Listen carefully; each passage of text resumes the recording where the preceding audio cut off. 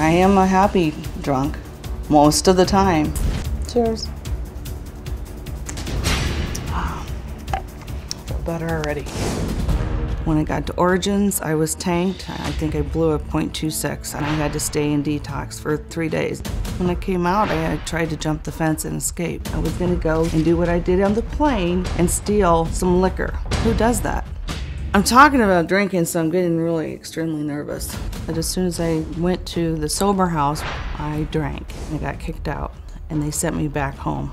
I've been to rehab at least 13 times and it never has worked for me. I won't be drinking on the show this time. I don't even like this kind of beer. Since rehab, I've had 2 DUIs. The first DUI was on Thanksgiving Day. Started drinking my shooters, got in my car, looked in my rearview mirror, saw the popo, and I was like, bingo, I'm hit. Everybody had the $350 to bail me out, but they wanted me to sit and suffer. I got a second DUI a week later. I hit a lady's vehicle, and I hadn't realized that 4 police just happened to be taking a cookie break. They're like, oh, deja vu.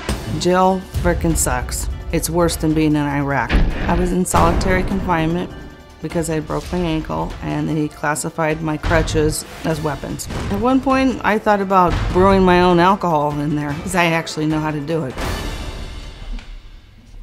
Since my mom got out of jail, You're no longer in my family. she's been drinking non-stop.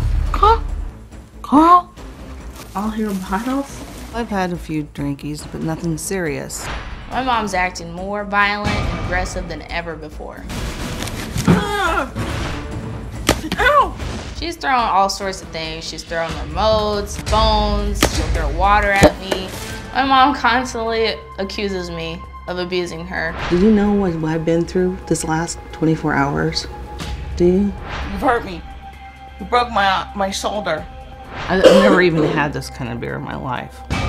Ever.